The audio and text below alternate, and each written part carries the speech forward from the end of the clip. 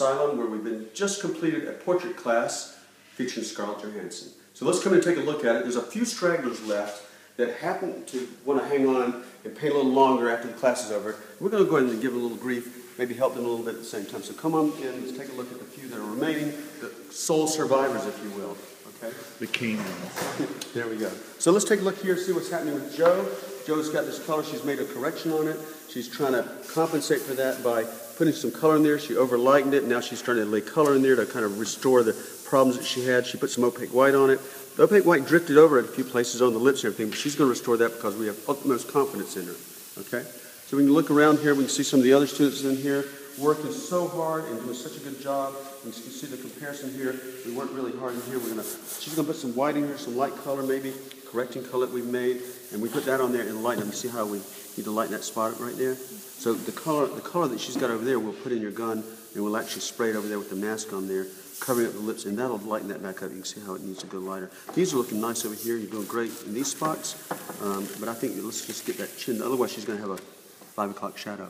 Okay, and sometimes that might be appropriate, but she probably doesn't want to have that. Okay, so looking over here, we got this piece here that Simon's working on, and he's doing a good job of it. He's been working hard, and he's also agreed to provide some entertainment for us later in the form of male nude dancing, okay? So I don't know if I'm going to be around for that, but I hear that the ladies are going to love it. I got a good writing. Yeah, that's what I hear too. Yeah, X. So over here we see what he's got going on. He's working now. He's got some colors in here, a little bit of contrast. He's getting ready to adjust some of that contrast and maybe make it a little bit more subtle in here. He's going to put a little color on the lips eventually where he's got some highlights in there. We're going to fix that. A little bit of the orange strength right there needs to be calmed down a little bit. He's done a good job with the ear showing through there. That's looking nice. Eyes are looking good. I think he's in good shape. Nice blur back here. This is looking really beautiful in there. So he's going to work that area, and then we'll come back and visit him in a few minutes, okay? We'll go over here to my station where I've been struggling with this. I made a few mistakes myself, but I'm going to show you how that I deal with that. It happens often, but what we do is try to fix that. So basically what I've got in here is I've got a kind of a bruise on her head, on the head of Scarlett here. So I'd like to fix that. Okay, so one of the things I can do to fix that is I can put some white on it. But the problem is that white is blue. When I put white on it, what I'm going to get is a shift toward the blue. I don't want that, okay? I don't want to shift toward the blue. I want a painting that looks, flesh-like. So I'm just testing the airbrush here. That's black. I can't be using that. Let's find an airbrush that's got some color in it. The color we're using is Createx Illustration Colors. It's a color that's designed. It's a kind of a built-in, kind of delayed cross-linking, which means it's got some open time. It doesn't cure right away. And we're going to use that advantage for making scratchings and paint removal, stressing, that kind of thing with the paint. So what I need next is I need some white. So I'm going to ask Jo if she doesn't mind, pass the white, please. Okay, so here comes Jo passing me the white. There it is. Now I'm going to contaminate my gun basically with some orange. And so I'm going to put a little orange in there, just a drop of orange in this gun right here. And I'm just going to spray it out until I get orange. I've got yellow, yellow, yellow. Come on, orange. It's going to come out eventually. Not going to cooperate yet, of course, because we're filming. All right, so getting it out of there. Come on, come on, come on. Oh, there we go. There's our orange. Finally. Oh, my God. Okay. So I'm going to empty the gun out. Now the gun is dirty with orange in it. I'll put a couple of drops of this Createx Illustration color in there. I'm going to spray it until I start getting white out of it. There goes orange. What's the airbrush you're using, Drew? I'm using a customized Micron airbrush. It's a CMSD. And one of the things that I like about this kind of gun, I'll go ahead and show you the one, my personal gun here. This gun has a shortened trigger, okay? And the shortened trigger actually gives you an advantage. When I hold the airbrush, I put my finger across the top like that and move my index finger up and down, and you see how little the trigger pulls back when I do that. A lot of people hold it like that. Of course, I don't think that's a fine motor skill. I think it's more of an advantage to hold it like that, okay? So if you got a shorter trigger, like I've got this trigger shorter, you're actually going to have an advantage here because it's going to give you more of a fine motor control. So I can make really, really fine dots out of this and without moving the airbrush. If I'm up here doing this with this big gross motor movement, it's really, the airbrush is going to wiggle around.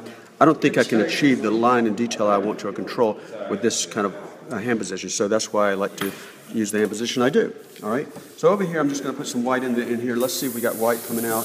There we go. Now I've got white coming out, but it's got a little bit of contamination with orange. You can see it up there. So to help with that, I'm just going to get a simple piece of paper. Let's grab a piece of paper here, like that. That looks fine. And I'm going to go in here and I'm going to try to lighten that area up right in here. So I'm just going to cover up my eyebrow with my finger. Okay, that'll give me a nice soft edge. And I'm just going to go in here and just lighten that up a little bit.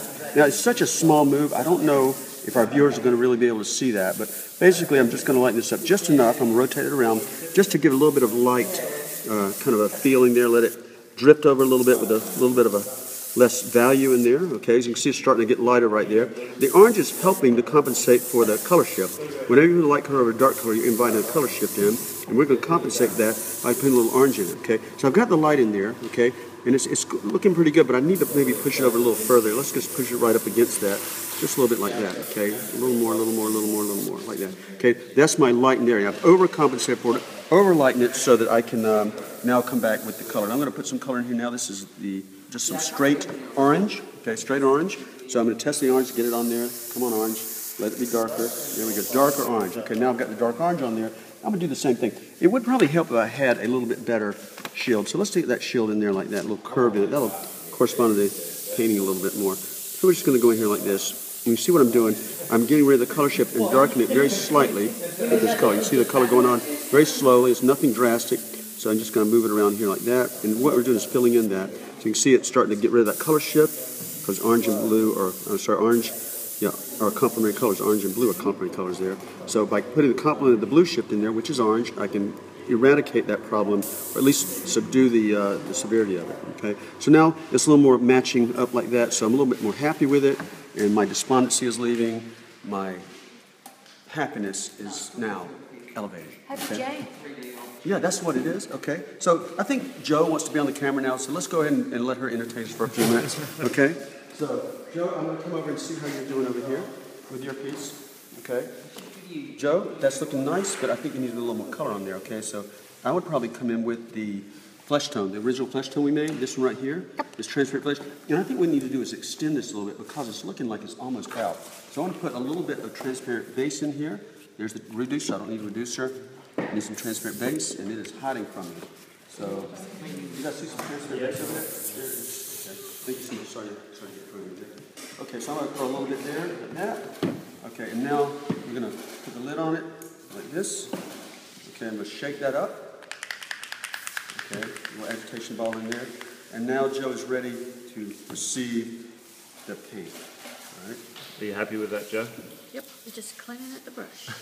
Joe, why don't you give us some colorful words to entertain the rest of the world? Bugger. Bugger. Okay. All right, so let's be really conservative about this. We don't want to put too much down. Spray a little bit and evaluate, spray a little bit and evaluate. Let's see if we can creep toward our resolution here. Okay. How's it going? Okay. Oh, where's my reference? Have you got any other tips for people starting out in photorealism? Yeah, I would say that in photorealism, subtlety is the key. If you want something that looks more realistic, remember that nature is full of subtle nuances that need to be reflected in the painting. Also, the second thing would be to exercise restraint. When you're spraying paint, you want to try to reduce the amount of paint on there because it's so easy to go darker and it's hard to lighten up. Remember, you'll never be sad if you're too light, but you'll always be sad if you're too dark. Thirdly, look at your reference. Your reference is going to tell you what you need to be doing, where you need to be put the painting, and all that good stuff, right? Simon, right? Simon, right? Exactly. So anyway, so Simon's getting ready to entertain us. I don't know if we can continue rolling here because... Simon's going home. Yeah, okay, he's going home. But Is that it? I think that's it. Okay. About 900 All right. hours. Yes, I enjoyed that. Thanks, everybody. Looking forward to seeing you later from down here in Australia. Texture class. Oh, is yeah, coming texture up. class coming up in about 3 days. Yeah. Texture special effects. I'll be showing about 13 different ways to create special effects with chemicals, stencils, scratching, erasing, just stressing the paint, trying to get all these cool special effects like bark, fire. What else we got? Oh, that's it. No, metal and rust. It's different, just a whole bunch of different stuff. So we invite you to come. I think we got 1 or 2 spaces left. That's all. But we invite you to come and try it out. See you next time. Good work. Thanks, Drew. See you later. Thanks.